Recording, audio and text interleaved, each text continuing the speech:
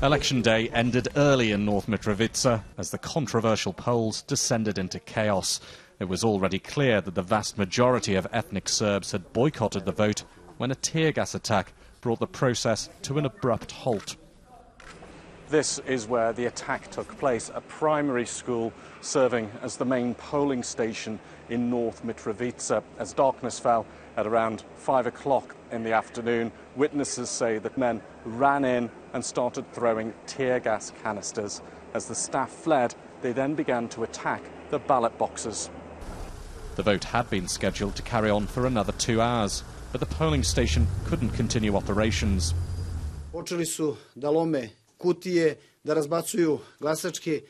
They started smashing ballot boxes, throwing ballot papers around, insulting members of the election commission, and one older woman was seriously injured because one of the attackers hit her with a chair. We heard that another woman had also been injured, her leg was broken, and this shows the bestiality and arrogance of the attackers. It was a grim conclusion to an imperfect day in North Mitrovica for the security organisation, the OSCE.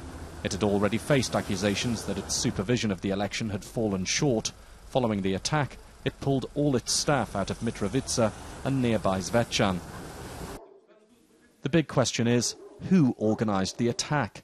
The boycott organisers vehemently deny it was them and suggest the polling station was only stormed when it was becoming clear how few Serbs had voted. Dark forces were at work, they say. The recriminations have only just started, and at some point there'll have to be a decision on whether to ask the Serbs of North Mitrovica to go to the polls again. Guy Delaunay, BBC News, Mitrovica.